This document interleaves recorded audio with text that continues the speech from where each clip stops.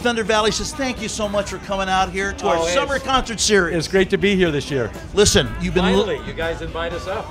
You didn't get the message. We've been trying to get it to you. You know, my email's been down. Listen, I got a quick question for you.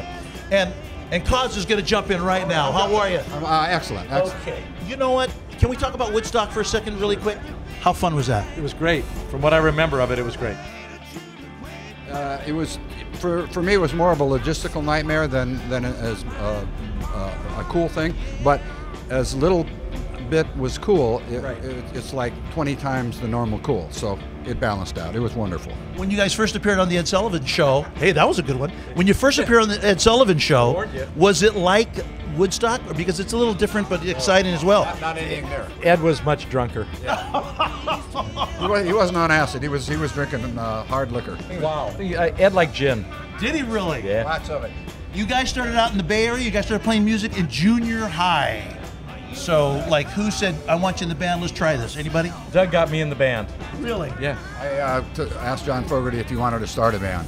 And he said he was playing piano, and I said, that's Fats and Little Richard piano you're playing. He says, actually, I play guitar. Looking for a piano player if we're going to do a band. I said, I got the guy. His name is Stu Cook. I had a place to rehearse. Well, you know. Automatic. That's Somebody true. had a garage. But I wanted well, no, he had a nice rumpus room with a piano that was in tune and My everything. dad's bar, the whole thing. Perfect. Used to hit that bar a little bit, but not as much as Ed. Well, we got drums and bass right here. You're laying the groove down. Anybody laying behind? You got to kick these guys up a little bit?